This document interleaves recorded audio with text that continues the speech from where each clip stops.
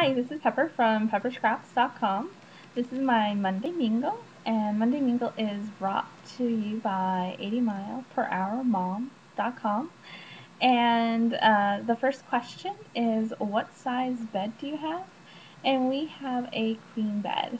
Um, don't really like it. It was kind of a hand-me-down, and we just haven't taken the time to invest in a new one, which we really probably should since we have a lot of sleeping problems in this house.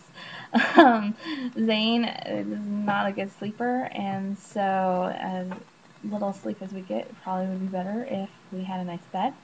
And then the second part of that question was what type of bed we have. We just have just regular old spring bed. I don't know. And like I said, it was a hand-me-down. It's kind of lumpy and just uncomfortable. So, second question was, what color are your sheets? Our sheets are a tan color. I actually received them from the doctor that I work for. She bought everyone in the office a set because she liked them so much, and I love them.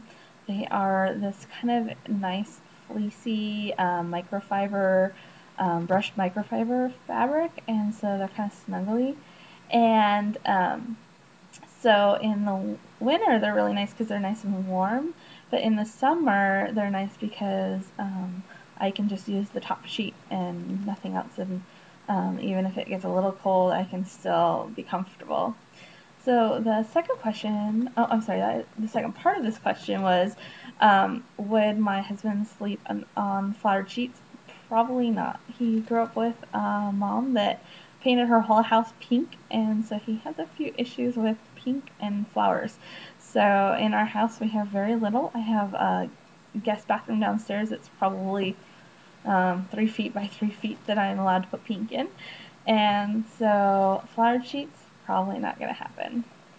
Third question was, do you put your cold feet on your hubby? And I actually don't have cold feet normally, but if I do, yeah, I'll use them and put them on him to get him warm. So, but I'm nice. If he has cold feet, he can put them on me.